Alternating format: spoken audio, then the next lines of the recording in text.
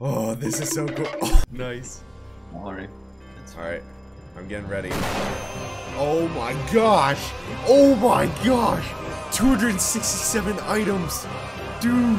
Yeah, I like collecting. Hey everyone, today I'm gonna go over every single gun in the Wild West. This is one of the most challenging videos I've ever made because of the insane number of weapons. When I say every weapon, I really mean every obtainable weapon. Except Mare's Leg because it's really difficult to get and I'm sure most of you guys won't even have it. I'm gonna be going into complete detail and I'll explain the pros and cons for each gun. I tested each one out for a while to get plenty of information on them. Before I start the video, I wanted to mention someone named Ketty. This dude is the only reason I can make this video. He let me borrow all of the guns, organized and everything just for me. On top of that, he even acted as the test dummy for the guns. So, of course, I tried to return the favor, but he doesn't have any social media or anything, so all I can say is thank you so much. Also, note that I rate these weapons against their genre of weapons, not against all weapons. So pistols are going to be rated against the other pistols and so on. The Volcanic Rifle. Its pros are its higher ammo capacity, fast fire rate, great accuracy, the ability to be fanned, and low recoil. The cons are its slow reload, low headshot damage, and it's dropped on death. I really like the Volcanic Rifle. I'm super bad at using it, but it's all around very good. I rate it a 9 out of 10.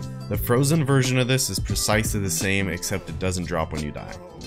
The Yellow Boy Rifle. Its pros are its super snappy reload, its amazing recoil, and it's really cheap. Its cons are its low damage, below average accuracy, and low ammo capacity. Personally, I think this is a super underrated rifle, and I really never see anyone using it. If you're a beginner and super broke, I really recommend this rifle. I rate it a 7.4 out of 10. Oh my gosh! Yeah! The Lynx Bolt Action Rifle. Its pros are its high body damage, really high headshot damage, low price, insane accuracy, and absurd penetration. Its cons are its low ammo capacity, slow reload, and slow fire rate. I never use the Lynx mainly because of its ammo capacity, but this gun is so incredibly good if you can hit your shots. I rate it an 8.6 out of 10. The Sharps Rifle. The pros are its tremendous damage, great bullet penetration, scoping capability, and flawless accuracy. Its cons are its swaying aim when you hold your breath, horrible ammo capacity, non-hip fire ability, and super long shooting gaps. I've always hated snipers in games, but I can't deny their usefulness. This rifle is high tier for long range and can really make you want to just camp all the time. I rate it an 8 out of 10. The Harmonica Rifle. Its pros are its increased ammo capacity, decent accuracy, really fast fire rate, and high damage for an automatic weapon. Its cons are its slow reload, vulnerable movement speed while shooting, and awful bullet penetration. I think this rifle is pretty good for people who have bad aim, like me. You're able to spray and pray, making it really OP for some people. Overall though, this is only good for medium range fights. I rate it a 7.8 out of 10. The Winchester Rifle. Its pros are its excellent damage, good ammo capacity, very good accuracy, and great bullet penetration. Its cons are its long reload, and it's pretty expensive. This gun is super good. I've used it for a while and it's super reliable and definitely top tier for rifles. I rate it a 9.5 out of 10.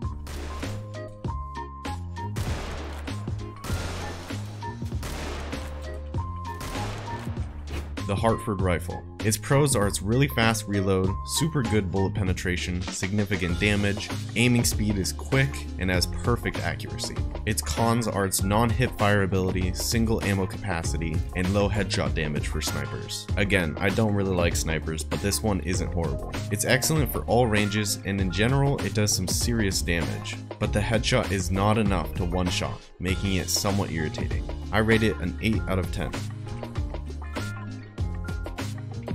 No! The Guy-Caught Chain Carbine. Its pros are its extremely high fire rate, highest ammo capacity in the game, great accuracy, it's automatic, and fast reload per bullet. Its cons are its super low damage, 42-second full reload, bad recoil, it's really pricey, and it has horrible bullet penetration. This rifle is one of the worst in the game simply because of how little damage it does. You have to hit 5 headshots or 9 body shots to kill someone. I rate it a 6 out of 10.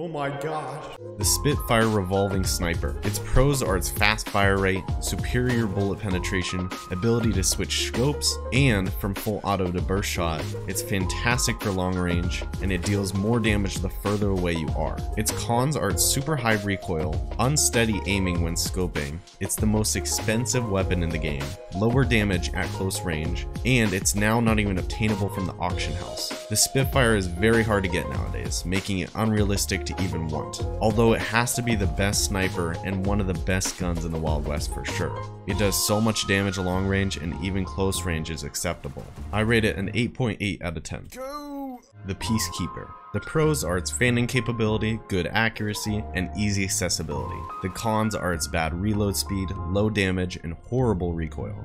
The Peacekeeper can be very good in close range battles, but only if you have good aim. I rate it a 6.8 out of 10.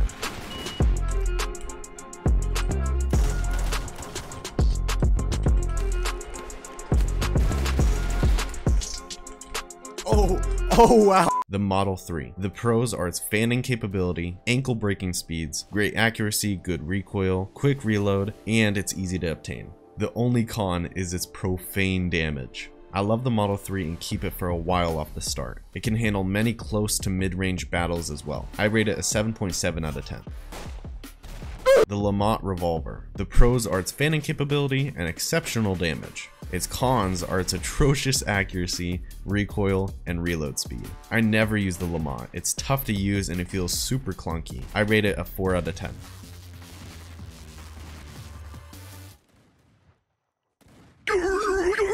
The Navy Revolver. The pros are its exceptional damage, speedy reload, and fast shooting. The cons are its damage drop off and it can't be fanned. I have a lot of fun with this weapon and it's just as good as most rifles. I rate it an 8.5 out of 10.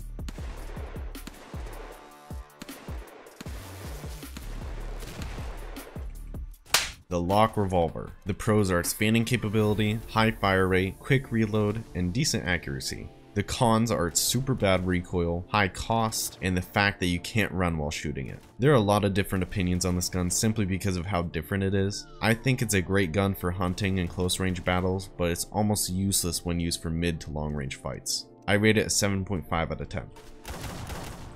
No! I've been robbed! Oh my gosh, thank you! The Hammerless Revolver. Its pros are its high fire rate, fast reload, and good accuracy. Its cons are its low damage, you can't fan it, and it's super expensive. I think the Hammerless can be fun, but it's super bad for PvP. It costs way too much for how bad it is. I rate it a 5.7 out of 10.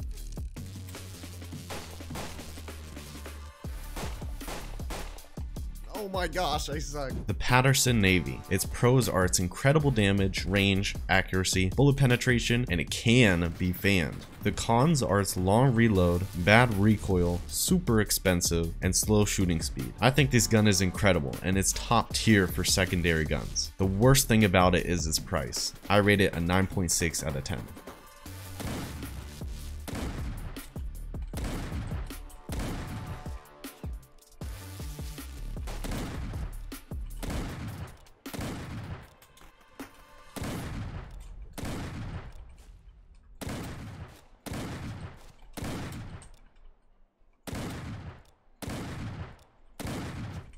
No. The Volcanic Pistol. Its pros are its great accuracy, fire rate, damage, ability to fan fire, low price, and high bullet capacity. Its cons are that it drops when you die, slow fan fire shooting, and you have to claim a fort to get it. I don't use it too often, but after using it, I do have to say it's very good. I rate it an 8.7 out of 10. The cursed version of this is exactly the same except it doesn't drop when you die. Oh my gosh! No. The Lindsay Double Shot Pistol. The pros are its super quick reload, great accuracy, fast fire rate, and good recoil. The cons are its super low ammo capacity and lower headshot damage. I don't think the Lindsay is very good, but that's because my aim sucks. This pistol is super risky in PvP, and unless you have unbelievable aim, you may not like it. I rate it a 6.5 out of 10. Oh, he has my exact skin on. The Mauser, or whatever the freak it's called. Its pros are its pretty good accuracy, it's automatic, high ammo capacity, high fire rate, and full clip reload. The cons are that it's Game Pass only and it has a lower headshot multiplier. The Mauser is a pretty good weapon, but only for medium range. Close range, it's too slow and too weak to really put a dent in anyone. I rate it a 7.4 out of 10. The Guy-Caught Chain Pistol. Its pros are its fast fire rate, high ammo capacity, decent accuracy, fast reload, and it's another automatic weapon. The cons are its shallow damage, LMG-like long reloads because of all the ammo capacity, and is very expensive. I don't really like this weapon overall, but you know when you get someone down to like 1 health and you just cannot hit them? This pistol will easily finish those people off. I rate it a 6.8 out of 10. The Schwarzschild Prototype Pistol. Its pros are its serious damage, ammo capacity, fire rate, great accuracy, really fast reload, and it's automatic. Its cons are its high price and higher recoil. This is one of the top tier sidearms in my opinion. It holds its own in many situations and it's super fun. I rate it a 9.4 out of 10. The Lancaster Pistol. Its pros are its insanely high damage, good accuracy, and fast fire rate. Its cons are its huge damage drop off, it's high priced, it has low ammo capacity, and it can't be fanned. I have so much fun with this pistol, and it does the most damage out of any other pistol in the game. It's really good close range, but medium and long range, it definitely becomes worse. I rate it an 8.7 out of 10. Oh wow, 99 through the wall. The Admiral's Axagon. The pros are its fair accuracy, insane damage, and it's a hybrid gun between shooting and melee. Its cons are its super low ammo capacity, super long reload, and it's really expensive. I tried this weapon for a while because of how much fun it was. You can run around one-shotting everyone if you're good enough. Although, it's a really bad weapon. If you're not the Master Marauder and have horrible aim like me, it's really just a useless weapon that costs way too much. I rate it a 6 out of 10. The Sawed-Off Shotgun. Its pros are its high damage and multiple bullets per shot. The cons are its high recoil, crazy bullet spread, and low ammo capacity. I don't think this weapon is entirely useless, but it definitely isn't nearly perfect. For early game close range, it's really not a bad choice overall. And it's pretty easy to hit your shots if you have crappy accuracy. I rated a 6.9 out of 10. Nice. The Occult version is the exact same. No. The Dragoon. Its pros are its severe damage, decent fire rate, and multiple bullets per shot. Its cons are its really long reload, low accuracy, and you can't fan it. Of course. I don't use the Dragoon too much since I never really use shotgun type weapons in the Wild West. But I think that for people that like getting close, this is a perfect sidearm for you. I rate it a 7.3 out of 10.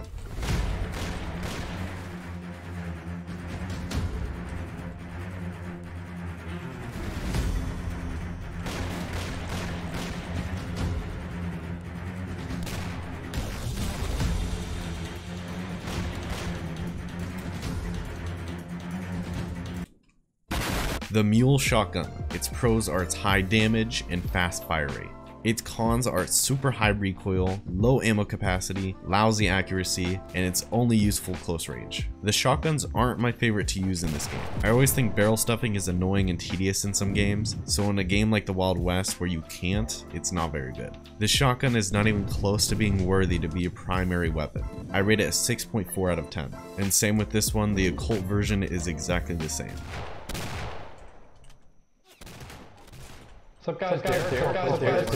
Oh my gosh! Yeah. The Revolving Shotgun. Its pros are its super high damage, higher ammo for a shotgun, decent reload speed, and has great range for a shotgun. Its cons are its slow fire rate, bad recoil, and it's the most expensive non-auction house weapon. I think this shotgun is really decent and can actually destroy people close range, and sometimes even medium range. You need to know how shotgun pellets work and have pretty decent accuracy to really get everything out of this gun, but overall it's not bad. I rate it an 8.4 out of 10. The Golden Dragoon. It's just a Salt Bay Dragoon that you get with Robux. The only fundamental difference between this one and its original counterpart is you can pull it out faster and you can not hold it with a money bag at the same time. I rate it the same as the Dragoon, 7.3 out of 10. No. The knife. It's a low damage melee weapon, but it's cheap, so you can get it early. I rate it a 6 out of 10. The Bowie knife. It's a little bit better than the normal knife, but it's way more expensive. I rate it a 6.5 out of 10. The ceremonial version is exactly the same. The Kukri machete. This weapon, although very expensive, is capable of two-shotting players, making it very good. I give it an 8 out of 10. There are other colored versions of the Kukri, but they're purely cosmetic changes. The frozen axe. The frozen axe is really fun to use, and it's exactly like the tier 3 axe, except it does 50 damage on each hit, making it two-shot people. It's also a lot easier to get than the Kukri. I rate it a 9 out of 10. The tomahawk. I really like tomahawks, especially in this game. It does so much damage, but they're single use until you pick them back up. I rate it a 7.4 out of 10. The candy cane version of this is exactly the same. The longbow. Its pros are super great damage, quiet shots, 0 damage fall off, and capability of different arrow types. Its cons are its super slow fire rate, bad accuracy when held for too long, slow movement speed when aiming, and arrow fall off. I like the bows, but this one is not very good. Unless you can guarantee a headshot, it's really bad. I rate it a 6.4 out of 10. The blow dart gun. This weapon is really cool because it can paralyze your enemy for a while. It isn't meant to do serious damage or anything, it's purely for paralysis. I rate it a 7.4 out of 10 for how useful it is. The horse bow. The pros are its fast shooting, quiet arrows, high damage, no damage drop off, and capability of different arrow types. Its cons are its high price, cannot one-shot, although very close, slow movement speed when aiming, and has lousy accuracy when held out for too long. I love the horsebow. It's one of my favorite weapons and it's really good for a reason. You don't have to reload it, it shoots really fast, it makes no noise, and it does a crap ton of damage. It's excellent for fighting. I rate it a 9.6 out of 10. The frozen horn bow. This bow is pretty similar to the horsebow, but it's overall worse, especially the damage, except for its really cool ability of slowing enemies down. I rate it an 8.6 out of 10. I want to see what it's like killing you with this snowball. I want to fling you with this snowball. Oh. The number 5 spot in my list goes to the volcanic rifle. This one was next to the lock revolver, but there's so much debate on the lock that I didn't want to put it up. Number 4 is the Winchester rifle. I couldn't help myself but put this up here. It's simply so reliable. Number 3 is the horsebow. Although I didn't use this one on the last season on my series, go check it out if you haven't, I still think the horsebow is super good. Number 2, the Schwarzschild. The Schwarzschild is just astonishing, no explanation is needed. Now, the number 1 spot on my list goes to the Peacekeeper. No, it actually goes to the Guy-Cop pistol. No, okay, I'll stop. It really goes to the Patterson Navy. I really think the Patterson is just unstoppable. It outclasses every gun in every range. Alright, I hope you enjoyed my list. Again, I worked forever on it, so please show me some support. Also, go to the comments right now and give me your personal top 5 list so I can see if mine is accurate or not. It'll also just be interesting to see what you guys pick. Alright, see y'all in the next video.